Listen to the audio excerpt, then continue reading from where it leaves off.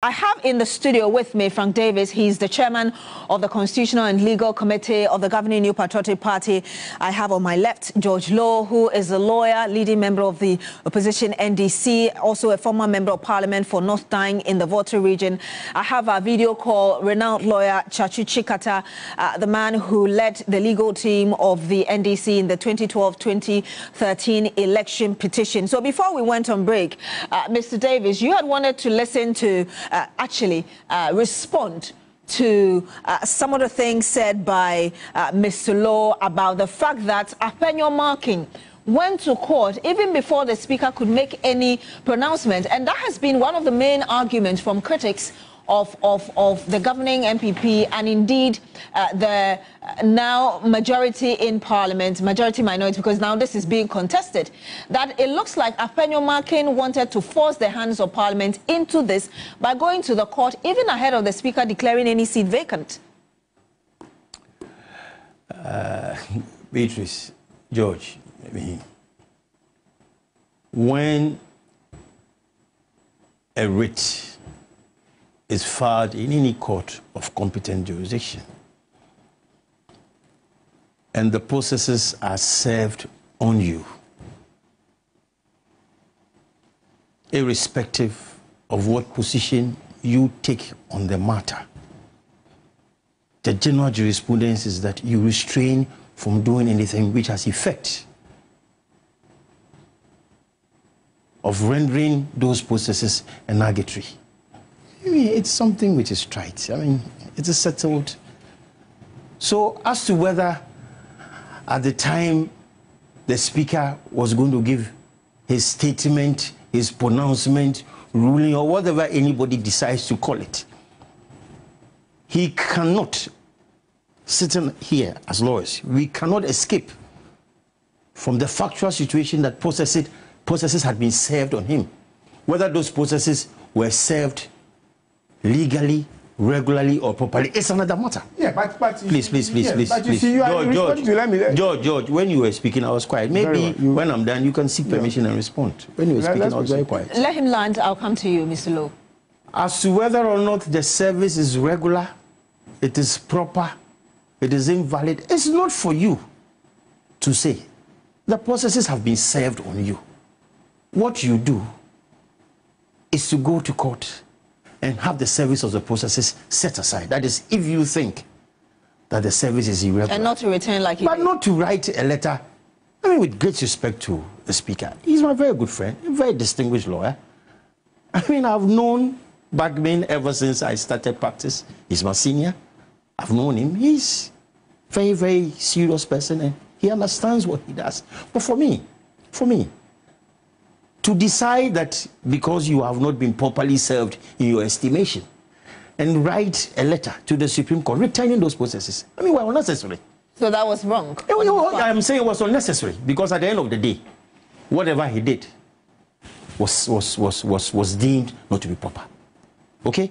So if you are trying to say that at the time they invoked the jurisdiction, whatever happened was a nullity, George, I mean, you see, don't let us stray into matters which are already before the court. All right? The matter will be determined on the 11th. They'll take everything into consideration. This was just an interlocutory application for the processes to be set aside and the order to be vacated. So that is where we are. So don't let us jump into whether it's a nullity. Whether it's a nullity or not, the matter has been argued. You had the opportunity to respond. The matter has been argued. You had the opportunity to respond now, and I'll come to you, Mr. Tsikata. I'll come to you very How could that be a nullity? Please, if you can just give your brief response, and I'll go to Mr. Tsikata. Bottom line is that my senior and learned colleague knows that service is fundamental to everything. Service is fundamental. Proper service is fundamental. And that is the reason why, Mr. Speaker, because he has had an agreement with Parliament as to the processes they will use, the courts, the processes they would use to serve him as Speaker and members of Parliament. Obviously, that process was violated. So he says, look, this thing that they brought to my legal department, we are returning it because it doesn't follow the proper process. But he goes, you see, again, he goes to challenge that, as he said he must do.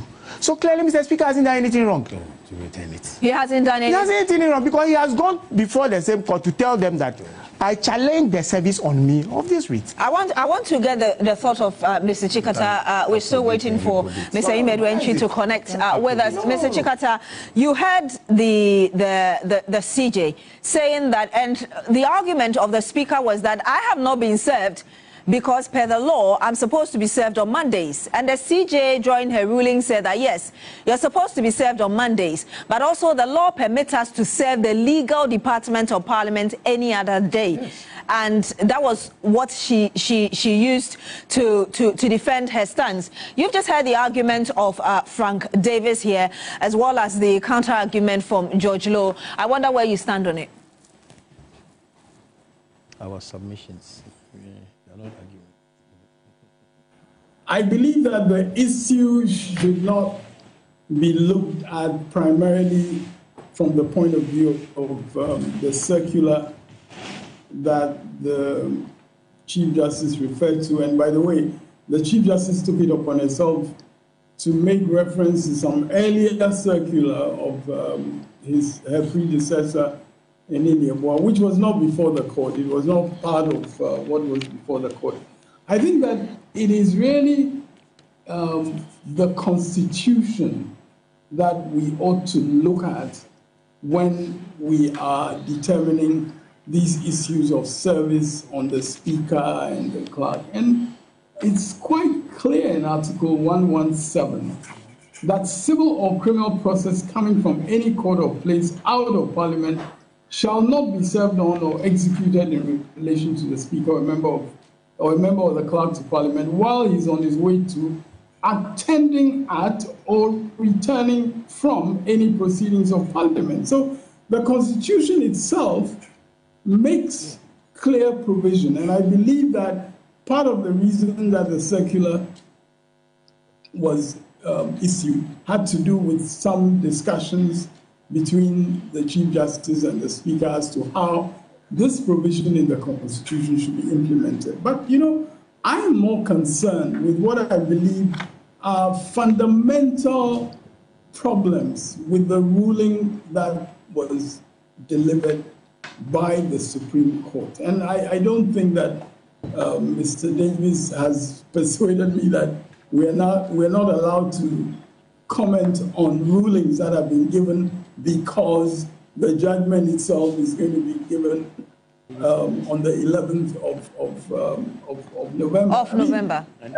A ruling has been delivered, and there are fundamental problems with it. I started off talking about, you know, the Article 99 reference, which you quoted from, you know, in opening. And there are a number of other points. You know, one of the issues that was put before the Supreme Court on behalf of the Speaker was that even the statement of case which was put before the Supreme Court in respect of the application, the originating process, it was not compliant with Rule 46(2) of the Supreme Court rules. And that rule simply says that there's going to be verification by an affidavit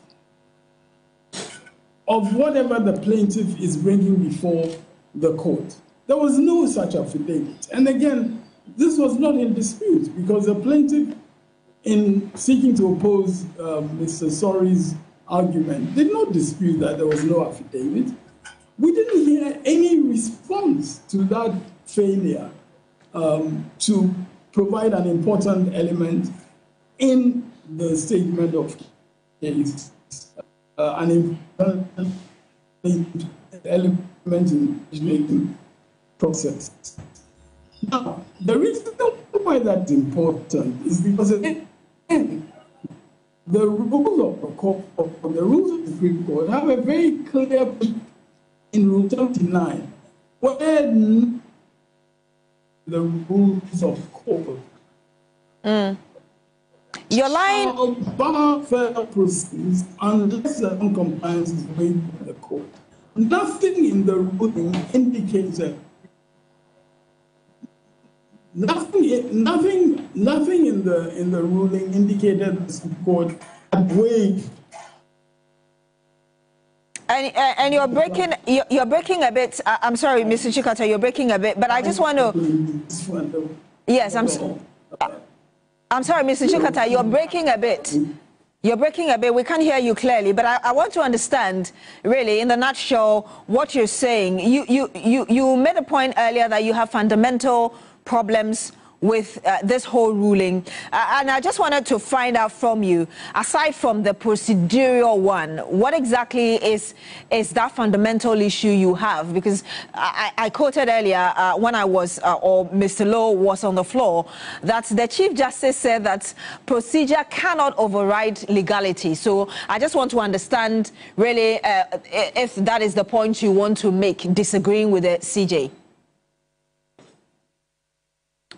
Okay, so we'll have to reconnect to Tsatsu Tsikata. The line is not helping us today, but I want to come to you, Mr. Davies, very briefly.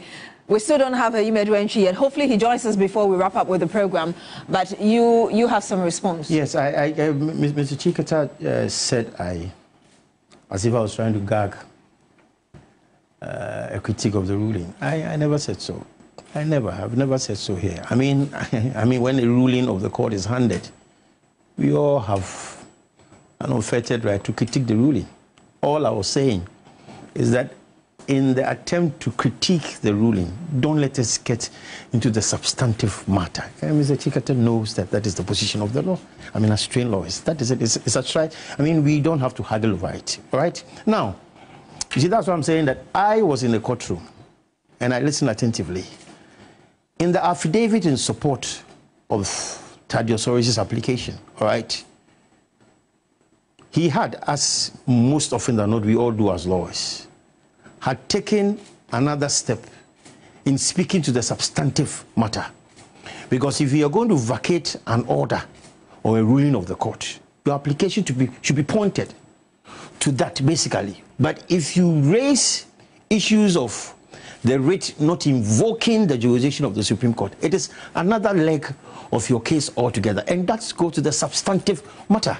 That's what I'm saying. I'm careful when I come to studios, I go to the radio station. I'm careful to limit myself to what has happened, because when you stray, when you don't take time, you will stray into the substantive matter pending. That matter that Tadiosori raised, if indeed the Supreme Court should find favor with the submissions, the case is ended. Because if the jurisdiction was not invoked properly, then there's something before the court.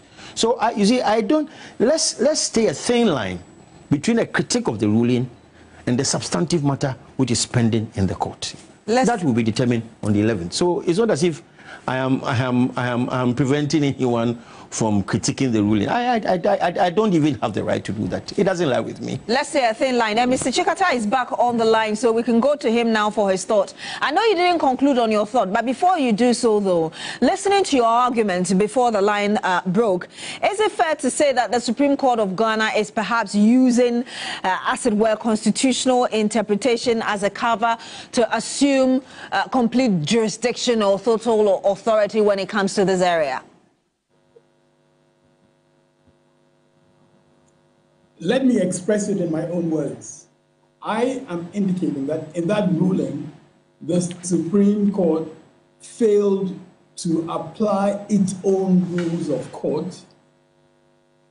And I mentioned Rule 46(2), which requires that when a plaintiff is coming before the Supreme Court with a certain matter in relation to seeking interpretation, seeking enforcement, that plaintiff must have a statement of case, and the facts and particulars that the plaintiff is relying on should be verified by an affidavit upon which the plaintiff is relying. There was no affidavit. The plaintiff admitted that in response to Mr. Sori's application. The Supreme Court's ruling does not tell us why the Supreme Court failed to apply its own rules of court, especially when there's a Rule 79 which says that non-compliance shall be a bar to further proceedings unless that non-compliance has been waived. And there was no indication that there had been a waiver. There are other fundamental issues. You know, in this plaintiff's writ, the article that the plaintiff was seeking an interpretation of was Article 97.1G. 97.1G. No, if you look at the writ, they did not include age. That's a fact. They did not include age. So why was the issue of Mr. Honorable Esiama even before the Supreme Court at all? Because age was not a matter that had been brought by the plaintiff. Not only that, the plaintiff did not include the NDC member for Amenfi Central in the people in respect of whom he was seeking certain orders of the Supreme Court.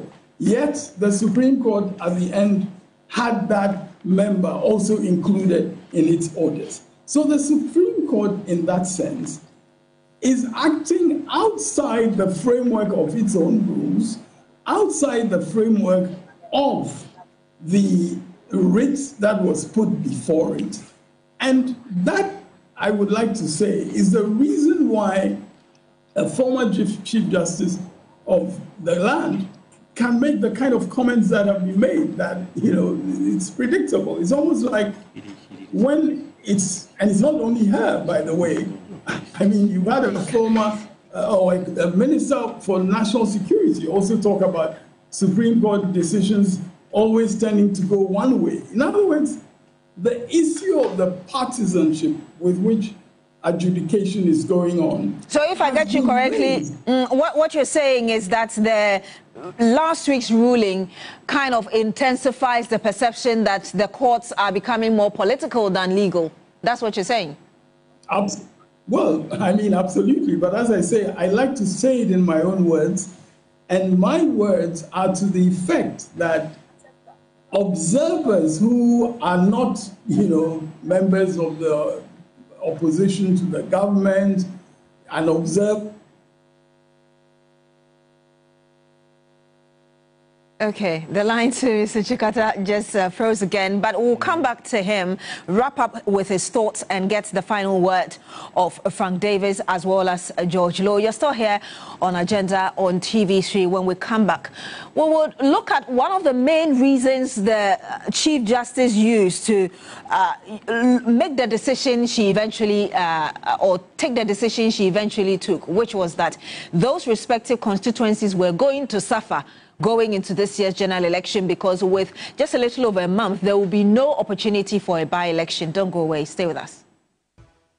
And you're still here on Agenda. You're welcome back. I was telling you about one of the main reasons the Chief Justice used in dismissing whatever it is that was before her on just last week, before we await the 11th November judgment. And the CJ was concerned. She said that she was concerned that those 4 constituencies whose MPs were being asked to vacate their positions would suffer consequences of not being represented with just a little over a month to the country's general election. And so this circumstance, Mr. Tsikata, you mentioned that the Supreme Court did not use its own rules, but the Chief Justice mentioned that the circumstance we were dealing with as at the time she was reading her ruling was exceptional, and mentioned the disenfranchisements, as it were, of these 4 constituencies. How do you respond to that?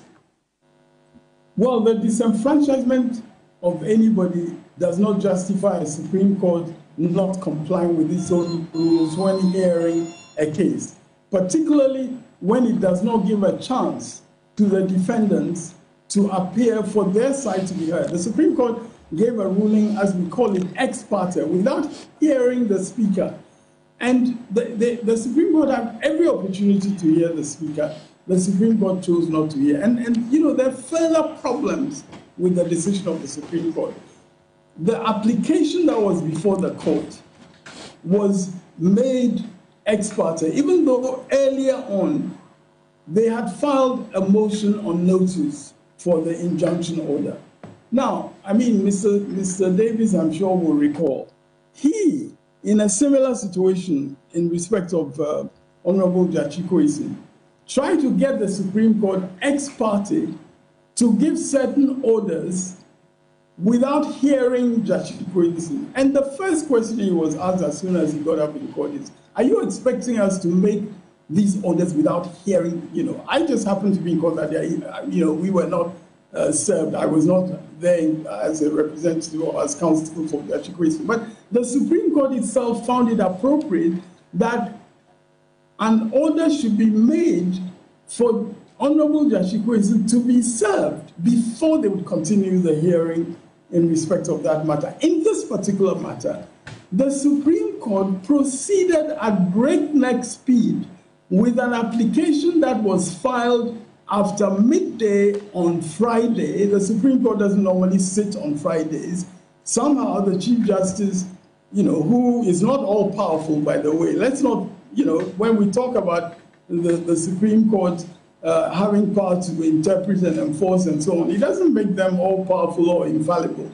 The Supreme Court decided that on this occasion, without hearing the Speaker or giving the opportunity to the Speaker to be heard, they would proceed ex parte with certain orders. So for you, that was double standard?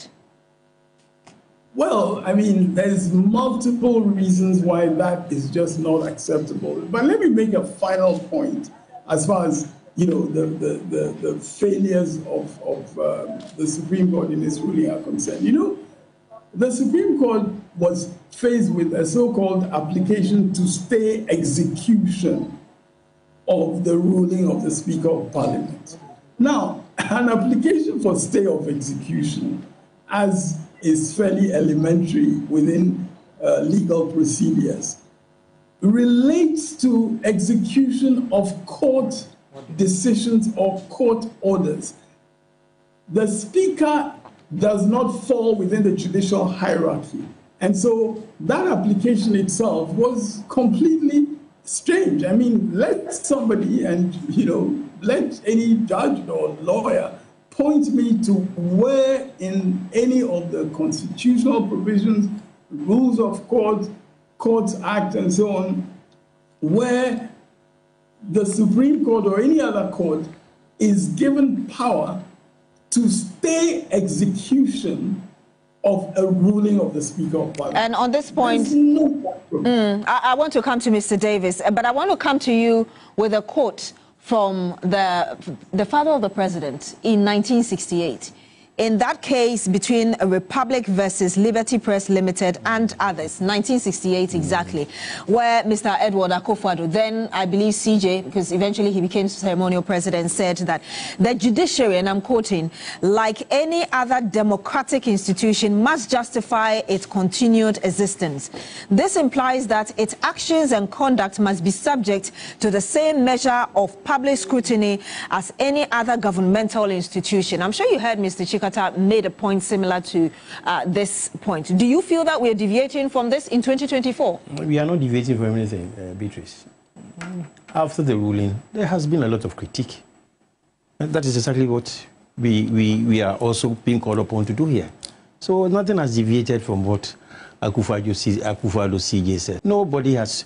There have been a plethora of discussions on all radio stations, television stations, talking about this ruling. And that is what we are doing. Fundamentally, we are expressing ourselves, the rights that we have as Ghanaians.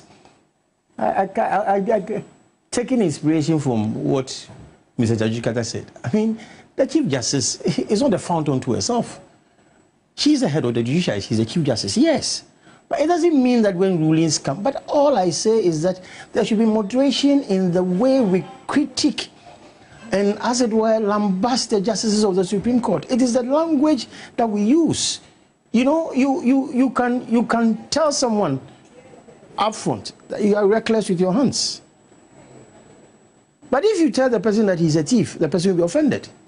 But if you say you are reckless with your hands, before the person goes to, as it were, digest what you have said, you will have... So you're saying we should be diplomatic with that? Diplomatic with our language, the way we criticize them. But what would you say to those who say that you have to say it as it is? Let me... If they assume... Well, I mean, we all have ways of speaking. What was the meaning of saying it as it is? If you insult someone, you have insulted the person. And so, let me come to the matters that Mr. Tsikata raised. First, let me point out that the CJ, the former Chief Justice, so far, who has been misquoted every day. What she said was politicians politicizing judicial decisions has become predictable. That is what she said. She never said that the Supreme Court has become predictable. So people should refrain now from quoting her. This is exactly what she said. And if you want to lay hands on what she said on that day, go to the radio station or whichever TV station it is. She said politicians politicizing judicial decisions has become predictable. Now, moving from there, Tsatsu Tsikata, Mr. Tsikata, Tsatsu Tsikata and this present matter before the court are clearly distinguishable. Now, Tsatsu Tsikata, we went ex parte. Yes, I wouldn't run away from it. And ex parte applications are allowed. I mean, ex parte applications are allowed. That is why they are funded in the rules. We are all lawyers. Ex parte applications are allowed. If I go ex parte, it's up to the judge to grant me my relief for a limited number of days. It's an interim order. It is not interlocutory. Within the period of that interim order, I'm called upon to repeat the application on notice. So there is nothing wrong with it. Now, Tsatsu Tsikata was a sitting member of parliament, even though the High Court at that time had ruled or given judgment to the effect that his election to be a member of parliament was void because of ABC. Now, the matter had been taken up in the Court of Appeal, and we're still dealing with the matter. What the Supreme Court asked me was that, Mr. Davies, you don't want to give him the opportunity to be heard. He's a sitting member of parliament. Now, distinguish that from what was happening in this case. These people have been asked to vacate their seats. That was the exceptional circumstance. They had been made to vacate their seats, so time was of the essence. Time. So I mean, it doesn't change anything as to whether they were given. At the end of the day, they got the opportunity to also put their case across. So it was the exceptional circumstance that the Supreme Court used. And I want to come to you, Mr. Judge Lowe. After that, I'll get the final word from all of you before we wrap up. Well, I take a different view.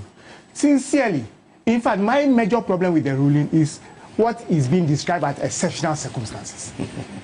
What is the 1 month to the general election? Let me tell you what exceptional circumstances will be. You remember that in the year 2008, in January 2009, the NPP, Per Atachia, went to court to injunct results so that President Mills is not declared president. You remember that? The point is? He went ex parte. Even the High Court judge said, how can you come with this? Put him on notice. And that is what ended the case. So I am saying that in this case, why? Tsatsu Tsikata was supposed to have lost his seat and who was supposed to wait for what's it called? A rerun of that election. These people who have even less than 20 days to.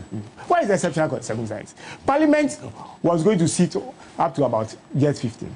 An order has been made. In any case, the Speaker's order, if it must be challenged, should be challenged under 99(1). Should be challenged under... So as for anybody who is floating himself around, people can interpret it how they like. I am of the view that, sincerely speaking, they were busybodies. The 4 people had a right to go, even if their human rights were being had. We have a human rights division of the High Court. So all these things is either here or there. We are saying that the Supreme Court, per that ruling, have become consistently inconsistent. And it's giving that people, means what? It's giving people the impression You and who? That they are playing politics rather than... George. No, that law. And you see, even when your national security minister... Mr. Davies, please, I'll come when to you. When your national security minister comes to tell you that you have become too consistent in a certain pattern, so please watch it. I think what Kamdapa said was that when it is seen, he didn't say that. He didn't make an emphatic point. The point I'm making is that if Kamdapa had a cause to worry, then there's a cause to worry. He is the national security minister of this country. Look, to make it even more the best, you see, they say when the frog comes out of water to tell you that the crocodile is crying, you must believe it. Justice Atuguwa, immediate past justice of the Supreme Court, and he has been acting CJ on a couple of occasions. He is a very highly respected judge of the Supreme Court. When he comes out to say that he believes the Supreme Court shouldn't assume jurisdiction over this. Let me get the final word of Mr. It clearly shows that there was something amiss. There's something amiss. That is how we end agenda today. Thank you so much for joining us. My name is Beatrice Edu. My panel members have been Frank Davies, who is the chairman of the Constitutional Legal Committee of the governing New Patriotic Party, and also I've had George Lowe, who is a lawyer, leading member of the opposition NDC, as well as a former member of Parliament for North Dang in the Volta region, and Tsatsu Tsikata, a renowned lawyer and lead lawyer for the opposition NDC during the 2012-2013 election petition. Well, we couldn't get through to Ahmed Wentry, but hopefully next time he can join us. My name is Beatrice Edu. Thank you so much for joining us today. Do enjoy the rest of our programs. Have a good evening. Join us again next week.